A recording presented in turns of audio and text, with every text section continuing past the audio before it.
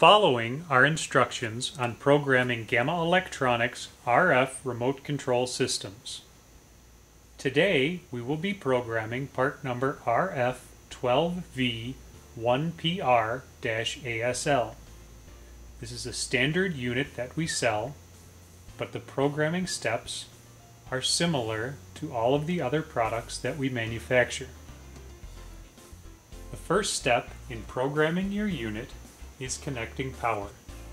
To do that, I connect the positive lead to the positive terminal and the negative lead to the negative terminal.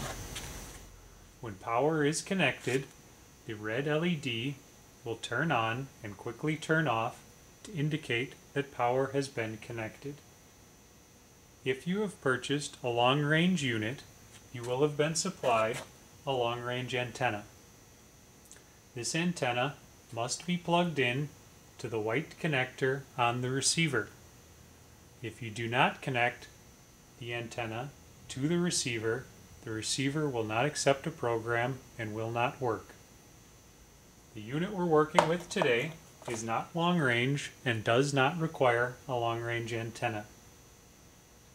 To program a transmitter to the receiver, hold down the blue program button. The red LED will illuminate. Press a button on the transmitter. The LED will blink one time and then it will extinguish. The unit is now set up in momentary mode. Momentary mode means when I hold the button down, the unit is active. When I release the button, the unit is off. This system, like most of ours, can also be set up in latching mode. To do that, press and hold the blue program button. Press one button on the transmitter one time, then a second time. The LED will blink once, then rapidly, and then it will extinguish. The unit is now in latching mode. In latching mode, I press a button one time, and the unit goes active.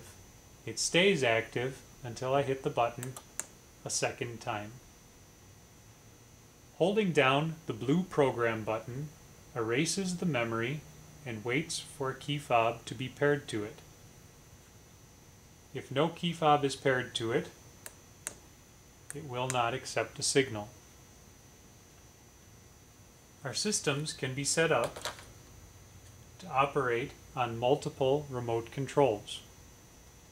To program multiple remote controls to the same receiver, press and hold the blue program button until the red LED illuminates.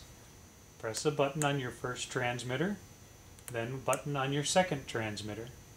The LED will blink once for each unit and then extinguish. Now, both transmitters are programmed to work with the receiver. This can also be set up in latching mode as we did in one of the previous steps. The RF12V1PR-ASL also comes with auxiliary switch leads that are meant to be connected to an external switch. The auxiliary switch leads allow you to operate the system without the need for a key fob transmitter. When connected to the switch, the black is common, and a connection to either the yellow or the green wire will activate the unit in momentary mode.